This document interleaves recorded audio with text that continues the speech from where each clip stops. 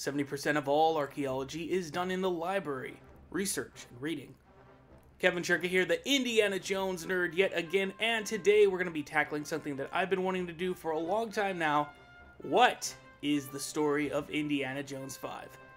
I've been following this thing since before filming began and covering every little bit of news and rumors. So now I'm going to piece this thing together best I can, and keep in mind this will be a combination of confirmed leaks and unconfirmed rumors. So, according to IMDb, Disney and Paramount will be distributing this film together in all countries. We initially thought the Disney castle would fade into Bamborough, but I now believe that the Paramount logo, as is tradition, will fade into a mountain, namely Buccleuch Etive Moor in Scotland. It's possible that an opening scene will take place in the Scottish Highlands, as there was a bit of filming done there. This might lead directly into the World War II stuff, but I think there is a segment that will precede even that. Indy visits Oxford, where we see a street lined with 1940s era cars. A young girl watches from the window. I believe this is the Phoebe Waller-Bridge character as a kid, and I believe that her name is Sonia Brody, and that she is the daughter, niece, or granddaughter of Marcus Brody. The owner of the house is likely played by Toby Jones, who I believe is the brother of Marcus Brody, and whose name might be Basil, as IMDb credits an actress as Basil's housekeeper. Indy and Basil engage in a shouting match, and Basil barricades himself inside a room, which Indy breaks into while Sonia watches. Indy and Basil travel across the channel into mainland Europe. The area of the Letterfoot Viaduct doubles for a location where they go underwater to retrieve this artifact, which may be a version of the Antikythera device, the world's oldest analog computer, which was used in astronomy. Soon, we see the pair of them look off in concern, and I believe that it is at this point that Indy is captured by the Nazis. We haven't seen Basil in any other scenes so far, so he may or may not make it out of this scene. Indy is taken to a Nazi fortress filmed at Bamborough Castle, possibly a POW camp. Eyewitnesses reported a Christmas tree on the wall of the castle, suggesting perhaps December of 1944. Here, Indy will encounter one or two important Nazi characters. I'm guessing Thomas Kretschmann will be playing a Nazi officer, as he has done in over a dozen of their films. This may or may not be a look at his character here.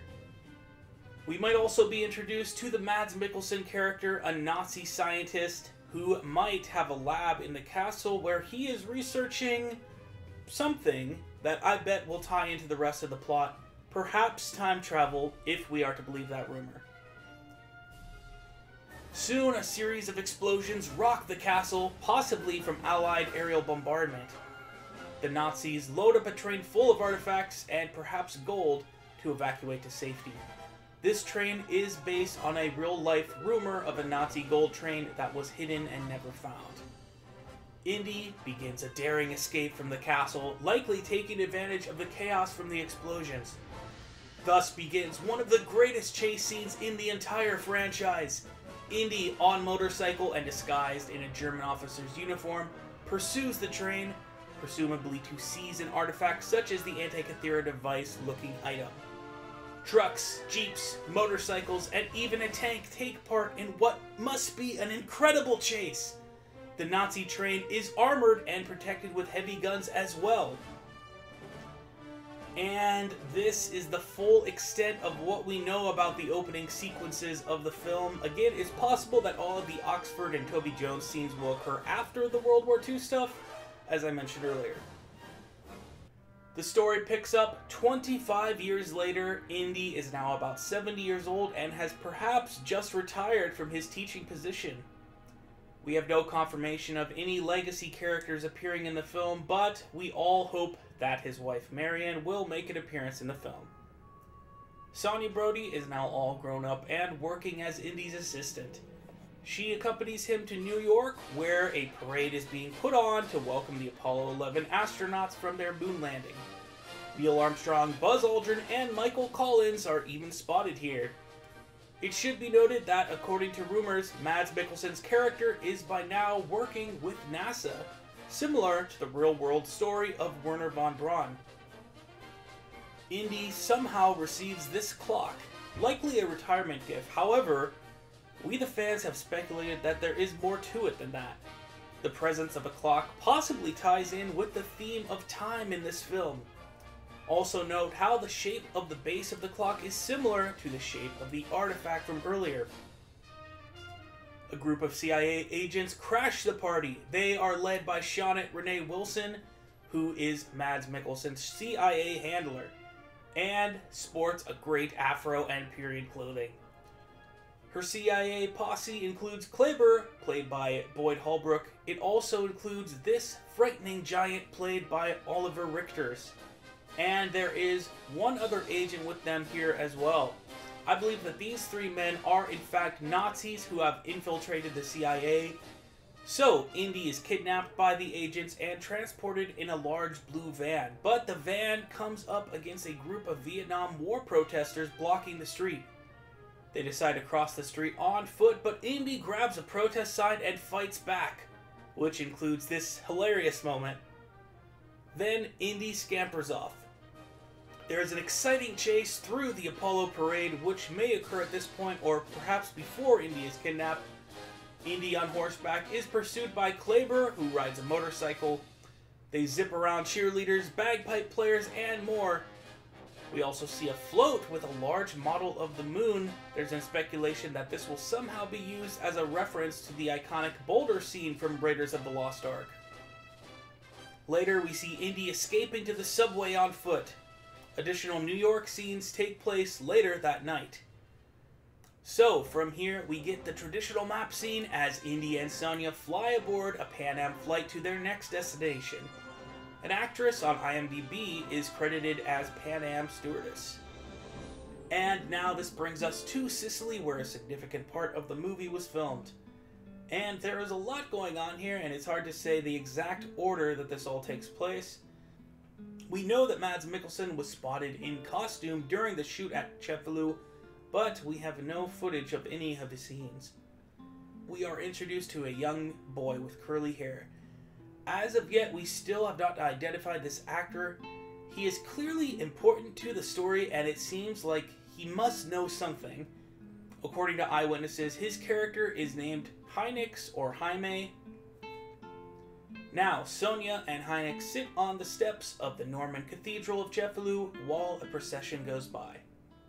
Meanwhile, Indy purchases climbing gear, a guide to Syracuse, and other supplies. And he appears to have something in his satchel, which is the shape of that artifact from earlier in the film. Indy sees Heinix being kidnapped by Kleber and the others in the blue van. He yells out to Sonya that Heinix has been taken. Indy jumps in a blue wedding car and speeds off after them. The chase passes by a small amusement park and the harbor. The van either takes Heinix to the yacht or perhaps takes Heinix to the Doric Temple of Segista.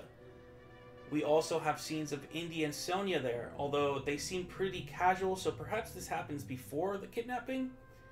Indy and Sonya break away from a tour group and look over the edge here. They enter a cave filmed at the Eye of Dionysus. They proceed through caverns filled with booby traps, which were filmed at Pinewood Studios. I'm guessing that this first official picture of the film comes from this part of the film. Eventually, they make their way to a large underground structure with a huge dome. Ultimately, the dome collapses on itself. And now we're going to get into some of the stuff shot at Tunora del Seco. The rumor is that 2 airplanes, one carrying Mads Mikkelsen and one carrying Indy and Sonya, will time travel to ancient Syracuse. The Mads Mikkelsen character will be disfigured in an airplane crash, and we have seen a downed World War II aircraft at this location. Another plane, still intact, is seen in the upper right-hand corner here. However, we next see Indy and Sonya recovering from a parachute drop, and it seems as if they have shared a parachute. Sonya fetches Indy's hat as they look around in awe. Now, the same day that this scene was shot, some very interesting things were shot at the same location. We saw some men in an ancient boat, and more importantly, a battle between ancient Greek and Roman soldiers. As I mentioned in an earlier video, no Indiana Jones films have ever shown a flashback to the ancient world. There has been speculation and rumors that this indicates a time travel element. We believe that the scenes depicted here are of the siege of Syracuse around 212 BC. Quick bit of history for you all. The mathematician and scientist Archimedes invented several devices to protect the city from the Roman siege, including a giant claw and heat ray reflecting mirrors. Eventually the Romans broke through and killed Archimedes as he studied in his home.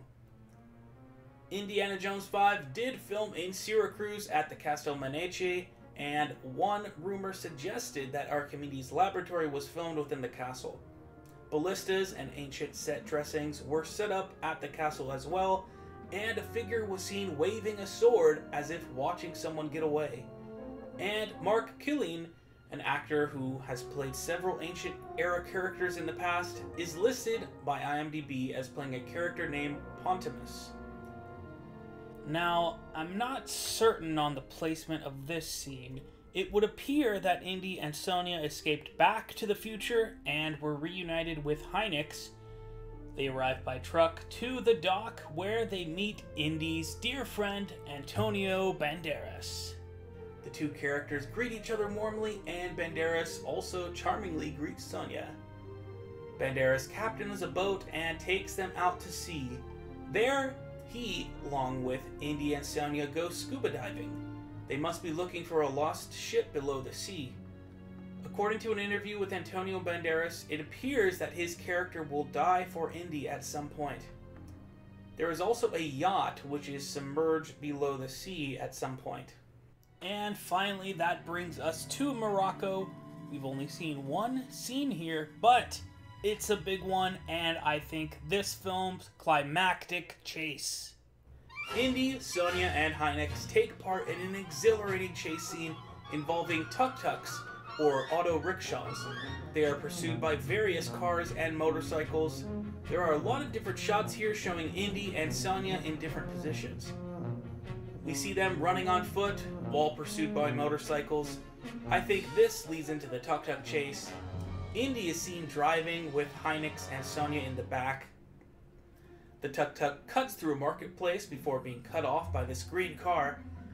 We see the vehicle zip around corners and down busy streets.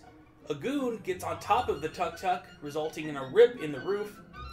At one point, we see Sonia hanging off the back of one of the cars. At another point in the chase, Sonia appears driving a different tuk-tuk. We see the two tuk-tuks driving side by side, and at one point, Indy is hanging off the back of Sonia's vehicle. Then Hynix is seen driving the second rickshaw. An early find on IMDb listed a pyramid scene to be shot in Morocco.